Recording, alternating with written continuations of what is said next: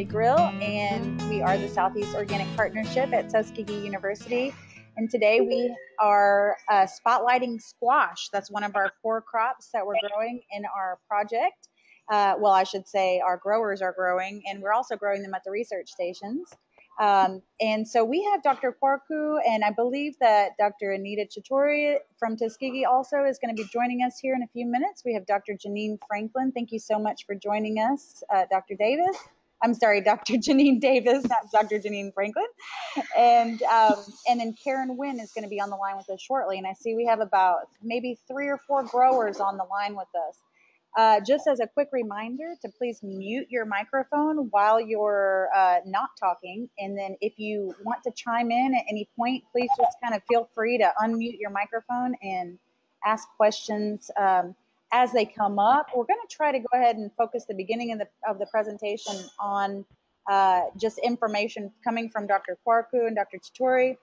And then we'll open it up for questions afterwards. So just kind of maybe hang on to your questions for just about 10 minutes, 15 minutes or so, and then we'll open it up. So without further ado, I'd like to hand it over to Dr. Franklin Quarcoo to talk about squash.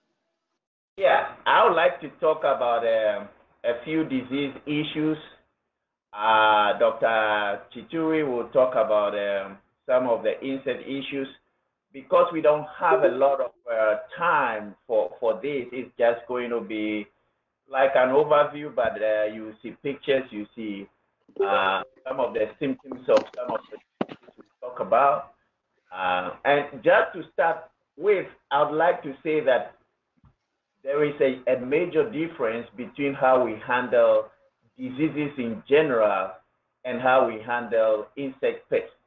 With insect pests, normally we're talking about, okay, we have the pest. We want to find out whether the population of that pest on the crop has attained a population where it makes financial sense to spray as opposed to allowing that population to do the amount of damage they can do.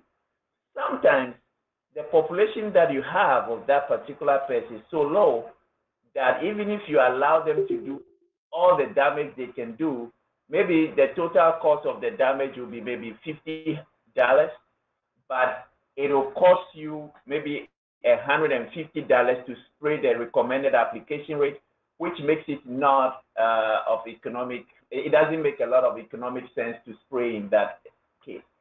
But when it comes to diseases, most of the time, even the fungicides and other things that do a great job against some of the diseases, if you know that the conditions that are very favorable to the disease are present, and especially if you hear, oh, the powdery mildew is moving, it's got into the next city, next you, people are reporting it. It's recommended that you do what we call preventive spray. So you spray the fungicide if it's on the leaves, the foliar sprays and stuff. It helps to prevent the disease from establishing itself. So it's the concept is a little different. And most of these fungicides, they do a better job preventing the disease than curing or treating a disease a cycle that has already started. Having said that, I would also want to say that there are some diseases when you have them, there is no pesticide that anybody can give you that can solve the problem, especially when it comes to the virus diseases, and then there are a number of bacterial type diseases. And basically what you have to do in these instances is to prevent whatever transmits the diseases. And you can see my slide, you can see the bacterial wilt, for example. This is the way the symptoms look like. You see the way the leaves are.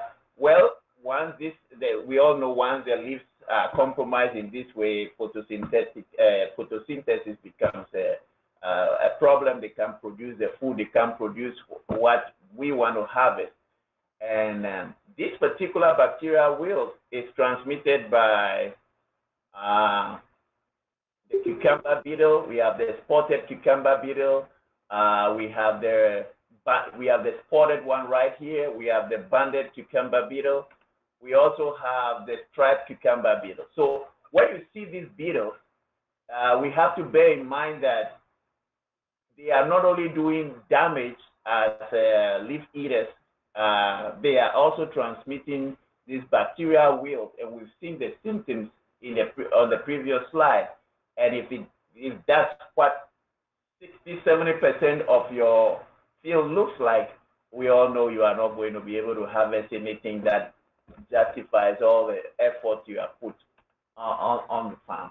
I don't want to go into too much detail about what I want to talk about downy mildew too, which is another disease, but I will say a few things about downy mildew. It is favored by wet, humid conditions, and we have to take note that it can affect this right from the seedling stage. There are different types of it. Here we use fungicides, but fungicide resistance is a problem, and this is even for conventional growers. So if and most of these fungicides are very effective. They are a lot faster acting compared to the some of the ones that are available to organic growers. So what I'm trying to say is that early detection of the problem of preventing it through preventive sprays when the environmental conditions look like they are going to favor the occurrence of the disease is going to be key. If you wait until it gets too late to start doing something, that will be a problem.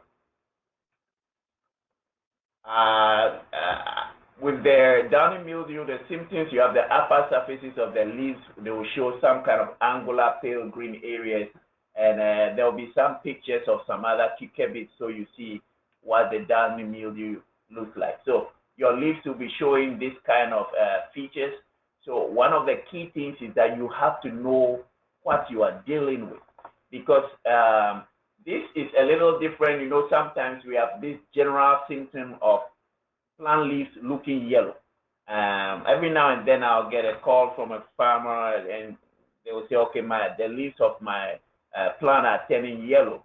And I'm unable to say anything useful, because the yellowing of leaves is such a general symptom. Are we talking about nutritional deficiencies? Are we talking? So a number of disease issues and even deficiency symptoms, they present themselves in yellowing of leaves. So it's such a general symptom. But when you have what we are looking at, where you see how the yellowing is in spots and the way it looks, there are certain symptoms when you see it, you know you are looking at one thing or the other, and you will be able to differentiate between what's going on. So later on, you start seeing things like this. It keeps progressing.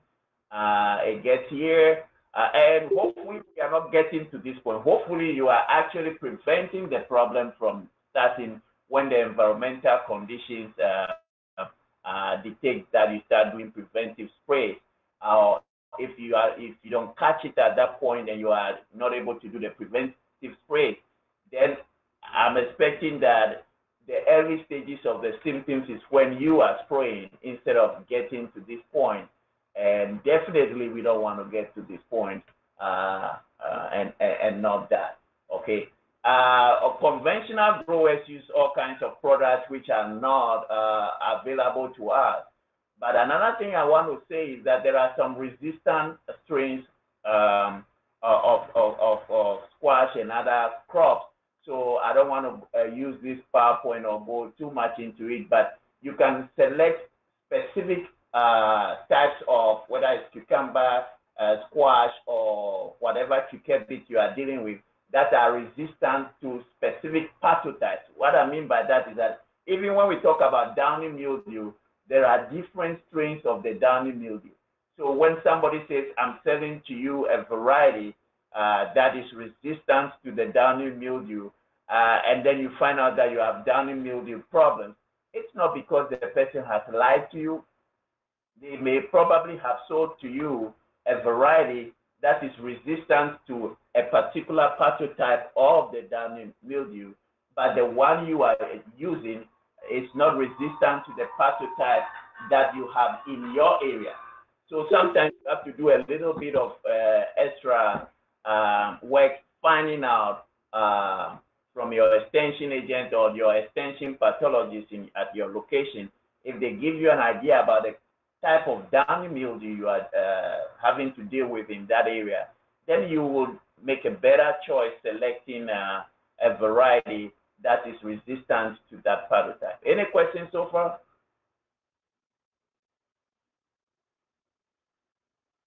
I guess no question.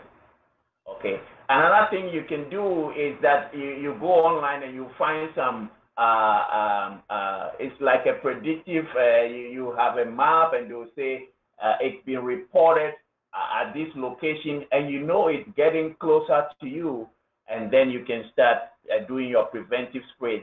You want to be cost effective. Sometimes folks don't want to start spraying a long time before the pathogen gets to that location. If that's what you want to do, then you had better be looking at it's almost like a weather advisory, but in this case, it's a downy mildew advisory. And then other farmers will report and they'll tell you it's gotten here, there, and then you can start doing a few other things. Considering the amount of time we have, I want, if there are questions on these two things that I've talked about, we can talk about some of them, and then I would like to give Dr. Chitturi an opportunity to talk about some of the major insects as well. And everyone, this is Dr. Anitha Chitturi, and we introduced her last lunchbox that we had. So we just want to, again, say welcome to her, and go ahead and take it away. Yeah, good morning, everybody. Sorry, I was so busy in the field and I had to catch up with you guys. But yeah, coming to the entomology aspects, based on what we've been looking in the field with the squash, especially right now we are like in the harvesting stage. I just wanted to, so this is based on a visual scouting. This is what I prepared the PowerPoint, like at the grower perspective, like, you know, we have so many insect pests that you can, you know, show on squash, but I just focused primarily on the key pests, like, you know, so I categorized into like four different categories, like the beetles, the bugs, the caterpillars, and in general, the tiny things I would say like sucking pests. Like it's not generally sucking pests. I just put it as a major complex of insects in that. So like as you can see from the pictures here, the major insects like I would say like the threat would be the squash bug. Like you can see here the adult here, and like when you are looking in the field, this is how the eggs look like, tiny brown chocolate balls. Like, you know, you see like a mass of eggs on the squash leaf. So this is how you identify a squash bug. And on contrary, like you see the stink bug here, like I just wanted to emphasize, like in Alabama and Georgia, they reported the brown marmorated stink bug. So there are two, like just the stink bug and the brown marmorated stink bug. We got some samples in our field and we have to make sure it's brown marmorated stink bug. So I'm kind of just throwing some thoughts on like how you can visually identify a pest when you see in the crop. So these are the images, like you can see here, the squash vine borer. Like you might not see the adults in the field, but like this is what you look into the eggs. Like the eggs are singly laid, and you see that especially at the fruiting stage. I mean, like when at the fruiting stage of the crop. And of course we started noticing these, the leaf-footed bugs, like the character you see here, like the legs are like footed and leaf-like. So these are like major things. I will come into the control aspects by end of after I finish throwing some, like showing you the images, like how these pests in general look in the field. Then coming to the beetle complex. Okay, so like as far as Alabama, like in Tuskegee, it is concerned, this is what the major thing, these are the two beetles we see, like almost pretty much all these three, the spotted cucumber beetle, the banded cucumber beetle, and the striped cucumber beetle. So these are the three major beetles you see in squash. And every beetle, like it's kind of hard for you to see visually in the field, like, and to capture them, but like on a slip of a second, you could very clearly see like these are the three major beetles you see in squash. And we've been also noticing this, the flea beetles, like very tiny black spots, round spots on squash. So these are the major beetles, based on what we've been scouting for the past 2-3 weeks. These are some of the key pests you would like visually see and say like, yes, this is the flea beetle, this is the cucumber beetle. And then coming to the sucking pests, like the common things again here. Yeah, I had a wrong slide here. Let me go to the caterpillars, like the eating caterpillars. We haven't yet seen anything like so far the pickleworm damage, and this is how the worm looks. And the adult, like pretty much you don't really see the adult until and unless you have some traps or like sticky traps you trap on them. And then cutworms, we did see some cutworms in the field, in the soil, like some pupae. So they can be like, this is how they look like. And then when you touch those cutworms, they kind of roll out, like, you see the shape here. This is how they kind of roll out. So, and then the spider mites, we just started noticing spider mites in the squash, because we are having like 4 different varieties. So this is how you would technically see in a field visually. Like you might not see the spider mites very closely, but definitely you would see a web, and that's it. It's the spider mites. And then whiteflies, it's kind of hard when you turn on the flip on the leaves on the back side. You might see, you might not see, but definitely you see white tiny spots, which is nothing but the whiteflies. And right now you might have seen this leaf miner damage, where you see like tiny streaks, like white streaks on the leaves, which is like decorative leaf, which is pretty much the leaf miner damage. And we like saw here and there the leaf miner damage. So overall, those are like the different kind of pests. Like, and I just thought like showing the images would be more useful because when you see in the field and when it matches with the image, like, yes, well, I know this is what it is. So we also have some recommendations in general, like aphids, like you can use neem oil extract, which is again a contact insecticide, which is natural. And like cucumber beetles, like neem and pyrethrin, squash beetles, pyrethrin and neem, pickleworms, again, it's a combination, pyrethrin, neem, and spinosad. Squash vine borer, pretty much neem, because the reason why I just want to emphasize why we are saying neem. Neem has a unique character, which is the bitterness. And when the caterpillars kind of feed on the foliage, that's when, that kind of deters the caterpillar to feed. And also, by any chance, if you see any eggs on the leaves, which are not visible to a naked eye, but when you spray neem, those eggs are going to be like, it's not spoiled, but they cannot, the young ones cannot emerge out of those eggs.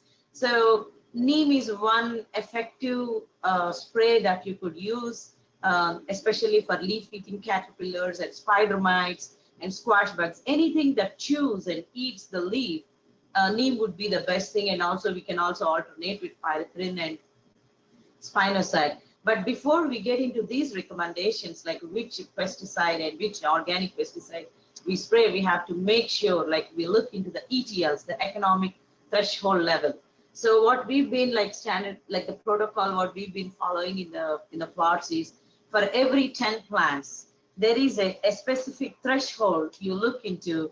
Like for example, in squash, so the economic threshold, when you look into your visual sampling, like you just walk through 10 plants and you see over 10 plants, if you can find one adult bug or like one egg mass, so you're almost reaching the threshold. So that's when the farmers have to look, the growers have to look into, yes, this is close to the ETL. And if you notice like series of egg masses in about 10 plants, then we need to go ahead and start spraying.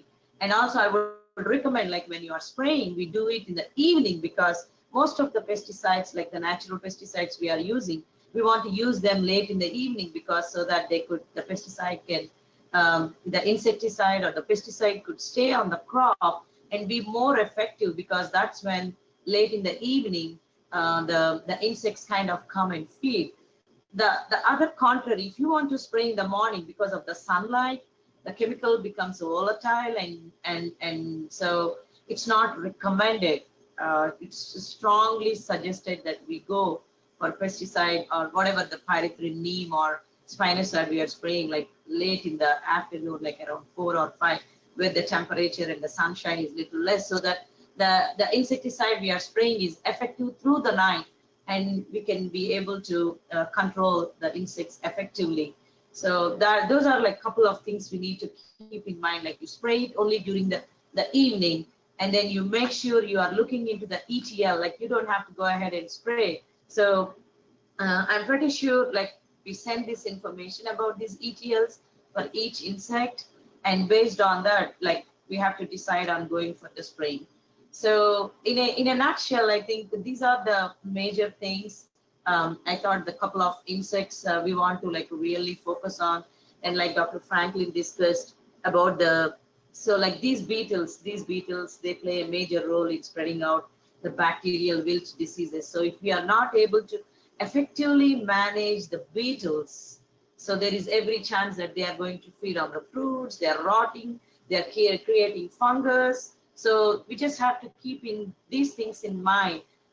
Like, we are also focusing on the sanitation, because like when you see a rotting fruit, or like when there is more rain, like you see like the fruits are lying on the ground, and we just want to ensure like we pick those fruits so that we don't promote for the further spread of fungal diseases. Like, that's what we are noticing right now in squash, like, so we just have to keep in mind when we see beetles especially, and you see an egg mass, we just have to go ahead and spray and make sure we are following the ETLs.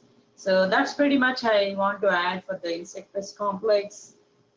If you have any questions or anything, I would be happy to answer.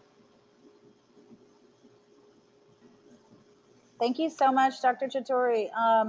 I'm going to go ahead and open it up. So if anyone has a question, please go ahead and unmute your microphone and ask away. Leslie, I just want to add, like, if anybody is interested, I can share this PowerPoint, what all I discussed right now, so that, they can go back, and if they need to look into the images, because I believe in a visual supporting rather than like, reading from a literature or something like that, because these are the things you really see in the field, and the farmer needs to know what the bug is and what ETL he's following and what he wants to spray. Absolutely. So I would be happy to share later with you. Okay. Yes, thanks so much. I'll actually get both of your presentations, and we will put these slides up on our knowledge base and share the link. In fact, in this chat right now, I did post the link. If you scroll up through the chat, you can go see our knowledge base there. We're just starting to fill it out. So we will make a follow-up for this lunchbox number 3, Spotlight on Squash.